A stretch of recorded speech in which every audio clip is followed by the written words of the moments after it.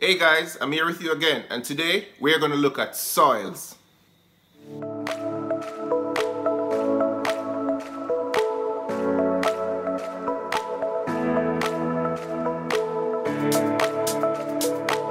Before you go any further, click the like button and subscribe to the channel.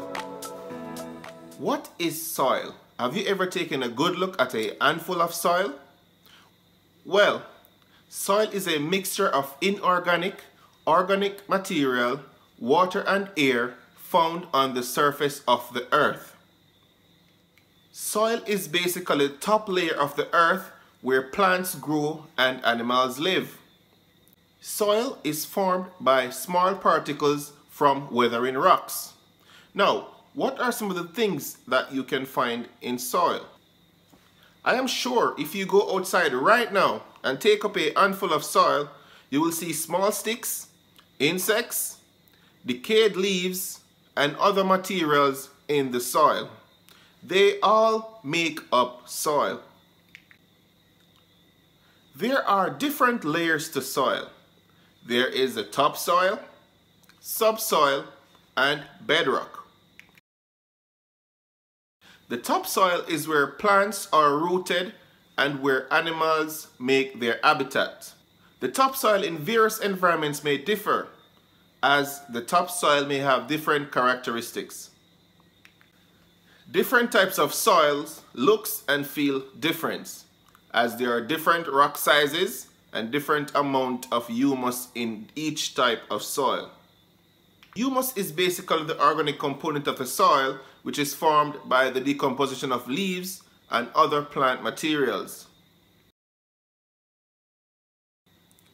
Now, I mentioned that soils in different environments may vary.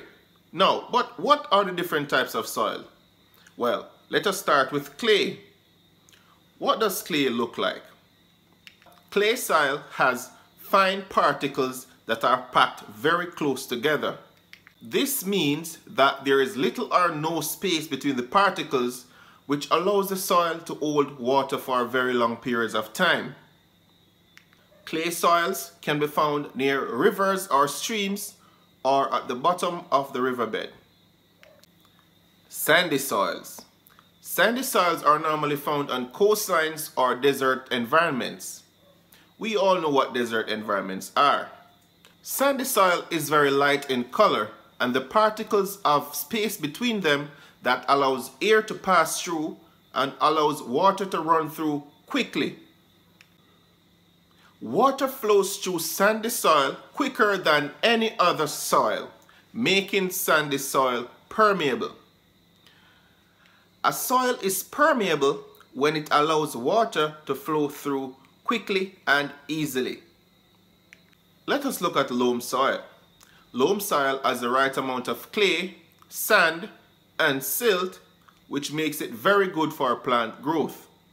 This is why it is nicknamed garden soil. Loam soil generally contains more nutrients and more humus than all other soil types. So we looked at the three soil types. We looked at sand, loam, and clay.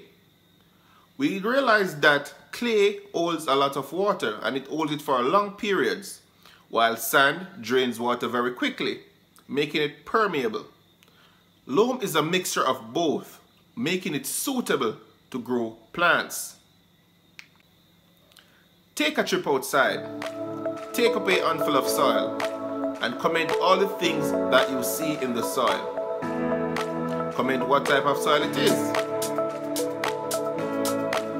If you learned something about soil today, subscribe to the channel, like the video, and click the bell notification to be updated when we post our next video.